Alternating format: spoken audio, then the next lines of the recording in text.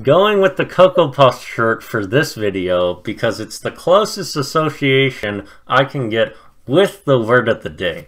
You're probably also wondering why I wouldn't just hold it up with my hands instead of my teeth, but I felt like it. So, the word we're going to be changing today is coconut.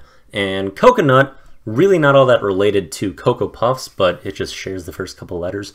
Anyway, I think coconuts, not Cocoa Puffs, coconuts are disgusting, honestly. I think they are another one of those fruits that are despicably bad.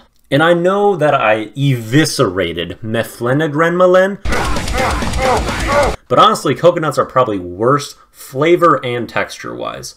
And they really are just bad.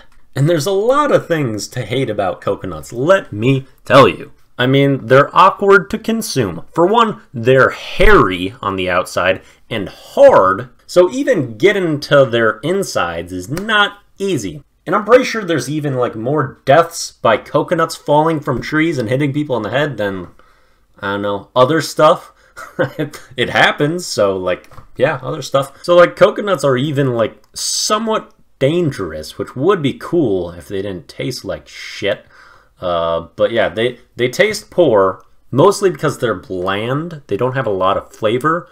However, the thing that really hurts when coconut is added into something is their texture is awful. That's a huge turnoff for me with a lot of foods, and coconut is absolutely one. It can ruin something just by being in there. Not every food is like that. Coconut is. So they look and feel nasty. They're hard to consume naturally. They can kill ya. They taste bad, and their texture is bad.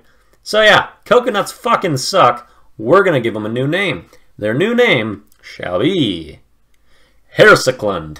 Hercycland is the combination of three ideas. We have hair, because it's a hairy fruit. Fucking weird. Then we have sack, because that's really what a coconut is. It's just kind of like a big old ball, like it belongs in a sack.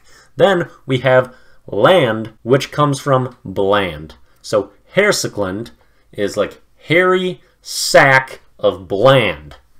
Hercycland. Hercycland. I think we go with Hercycland. I mean, it's more close to bland anyway. Whew, this is kind of like 2 days of like real hatred on these ones.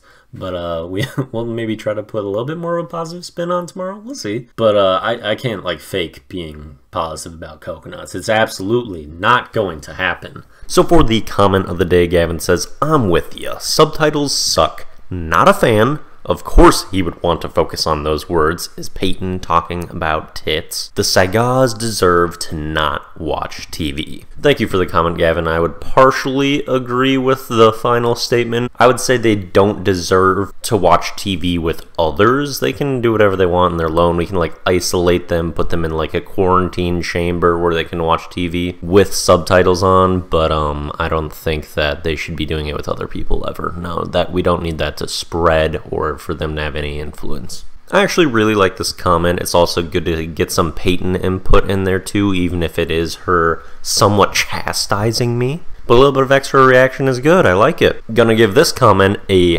50 out of 58. Then for the song of the day. Song of the day is Revenge by XXXTentacion. This is probably my favorite X song. Some of his best music is just very simple and bare bones, but also somewhat like haunting and beautiful, and I'd say that's very accurate for this song.